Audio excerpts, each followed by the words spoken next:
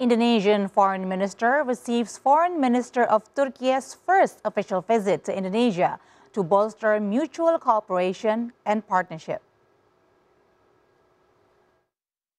In his first official state visit to Indonesia after appointed as Foreign Minister of Turkiye on June 2023, Foreign Minister Hakan Fidan emphasized Turkey's ambition to escalate trade and partnership with Indonesia.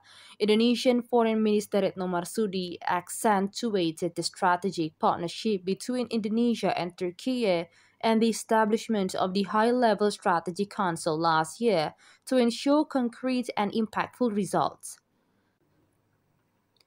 The two foreign ministers also reviewed the strategic bilateral agreement signed by both leaders last year and conveyed content over mutual commitment from both countries to expedite its implementation.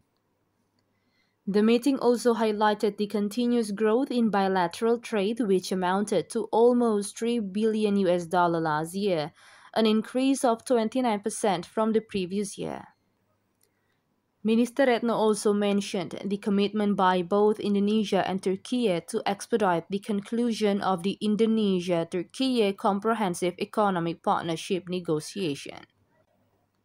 Minister Retno went on to say that Indonesia welcomes B2B cooperation on several sectors, such as joint production and distribution of electric bus, cooperation in natural gas, development of food city complex in Gorontalo and Trans-Sumatra Toll Road, and investment in wood processing industries in Sumatra. A number of regional and international issues such as ASEAN, situation in Ukraine, Myanmar, Palestine, and Afghanistan were also discussed in the bilateral.